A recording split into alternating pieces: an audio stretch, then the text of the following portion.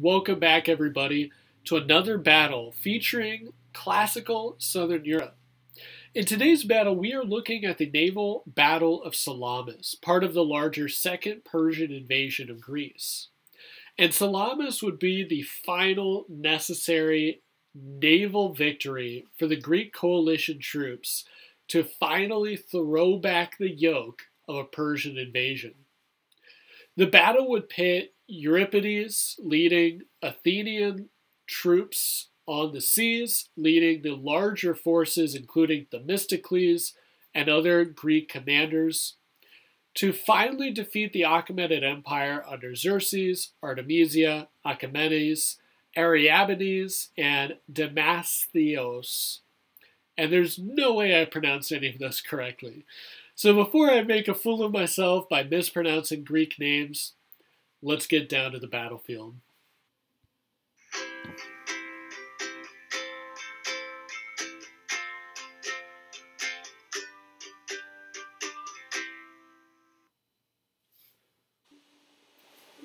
Welcome, everybody, to the battle seas of the Battle of Salamis.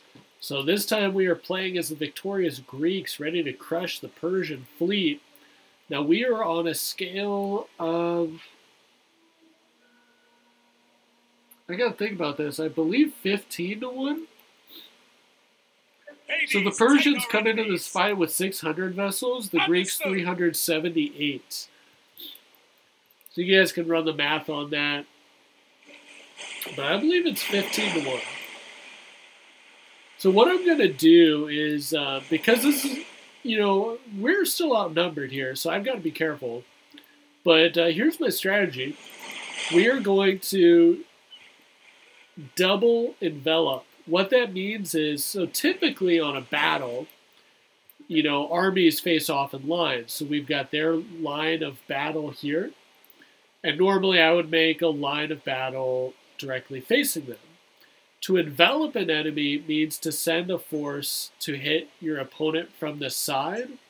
And to double envelop means to attack from 3 sides. So the main line of battle plus both sides. And if you're wondering, if you attack from all angles, that's known as total envelopment or surrounding an enemy. So we are going to double envelop the Persian fleet with our smaller fleet. So what that's going to do is actually free me up. If I form up a normal battle line, I'm going to have 2 lines of ships. And having 2 lines of ships doesn't actually help me. I want to maximize the number of ships involved in the fighting, because what that means is I can double team enemy vessels. Like you see, a couple back here, but I could send ships, even though I have less of them, to double team these smaller vessels. And what I can do is hopefully sink a vessel with just hitting it once, but hitting it once with 2 ships each. And then I can rapidly just plow through the Persian fleet. Oh, good hit. And that's what I'm talking about. Get really good hits on these guys. And hitting them from the sides means I do more damage to the vessel than if I hit it from the front, like you see there.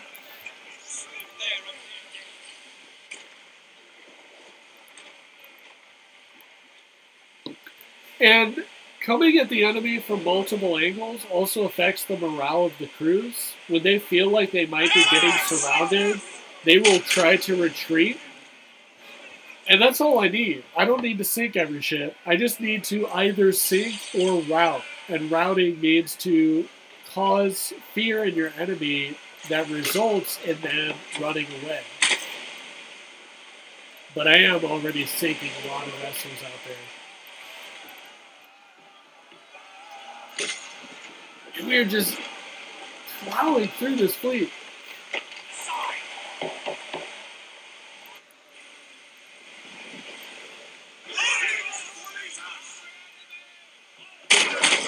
Oh, good hit. And yeah, you can see it. We're very easily knocking our way through the Persian fleet over here.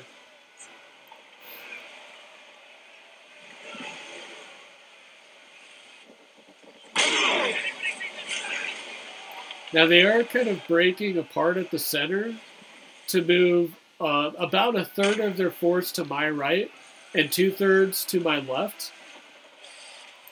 You can see their vessels are actually doing pretty well over here because they are trying to kind of overwhelm individual ships to prevent those ships from being able to ram them. And that's a really good strategy. But I have enough ships kind of coming up behind that formation that is allowing me to kind of get really nice hits from the sides. Look at all these sinking crews. Ooh. Daily reminder, it's always a good idea to learn how to swim, everybody. Boat safety 101 is swim safety 101. Oh. We almost knocked it over. We almost capsized it. We continue to make our way through this Persian fleet, doing good work with these guys.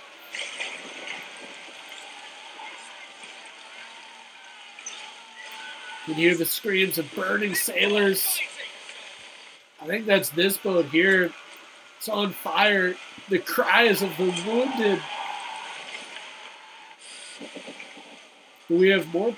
Oh man, we've got another flaming boat over here. Oh my god, this is brutal. But I think here we may actually be. I'm not sure what's happening. I think we're actually trying to board the enemy flagship. By the way, almost none of the Persian ships survived this battle, and those that did were thanks to a Persian admiral named Artemisia. Artemisia was one of the earliest known warrior women in history. She was an admiral in the Achaemenid fleet. I believe she was also involved at the Battle of Artemisia, but she was involved at the Battle of Salamis.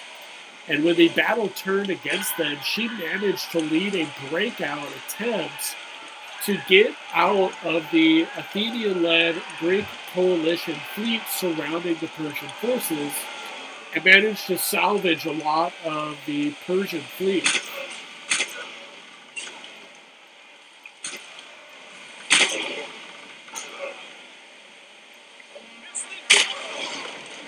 Getting some nice hits on these guys. Oh my god, we're just wrecking them.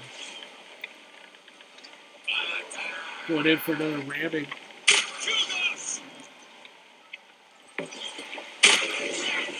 But we do honestly. I mean, we're not immune out there. We do have a lot of ships that are on fire and are taking pretty intense casualties.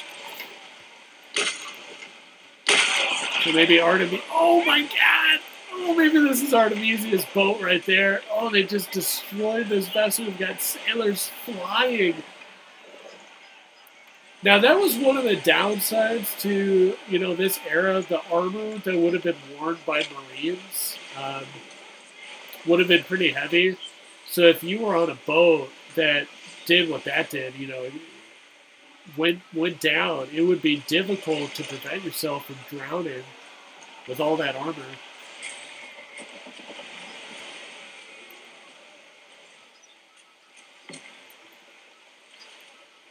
Looks like this ship's beginning to list a little bit. But speaking of listing, look at this one. So listing, by the way, is a term for when a boat begins taking on water and starts to, tilt to one side. Like this. Oh, man, this is sinking so fast. This one is tilted to the left, as you can see, so you could call that listing to the left. But it is sinking because of how much water it took on. We've got another vessel that's in flames over here. But for the most part, it does appear as we've defeated the Persian fleet. They have a couple ships still in the fight, looking to try to find an escape route. Got to give a quick shout out to our Patreon subscribers, the folks that never list. If you guys are interested in joining our Patreon, you can head to the link in the video description below. Get signed up for one of several really cool tiers.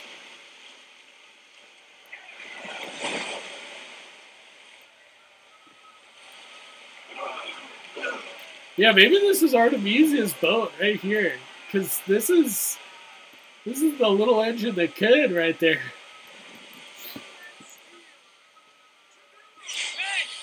The waves have done us no harm. Do not shoot into the water. We are.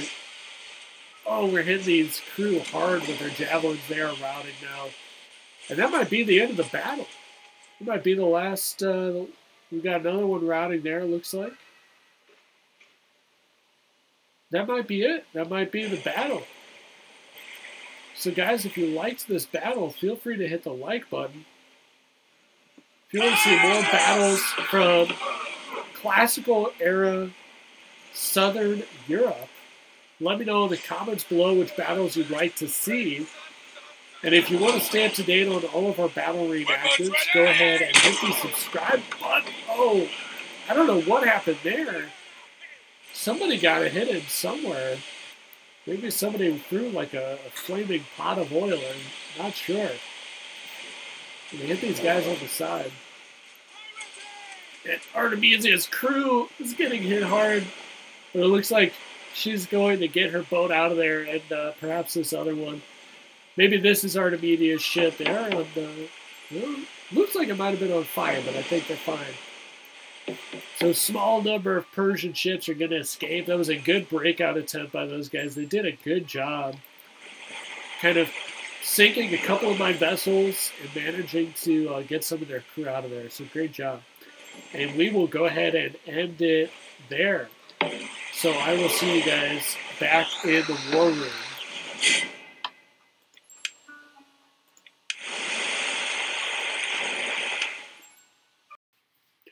Greek coalition troops would end up losing 40 ships in this battle, but the losses for the Persian fleet range anywhere from 200 to 300 total ships.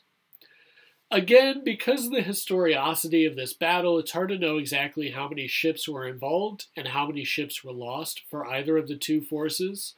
But what we do know is the defeat was so total for the Persian navy that when combined with their defeat on land at the Battle of Plataea, the Achaemenid Empire would never again attempt to invade Greece. What did eventually result out of this battle was a rise in a uniqueness between Athens and Sparta, as Athens would continue to invest in their navy and Sparta would continue to invest in their army. Eventually, as these two strategies went head-to-head in the future Peloponnesian War, Persia would supply mercenaries in a twist of history to the Greek wars happening across the Aegean. But we'll see more of the Peloponnesian War in future videos. Until then, guys, I will see you on the next battlefield.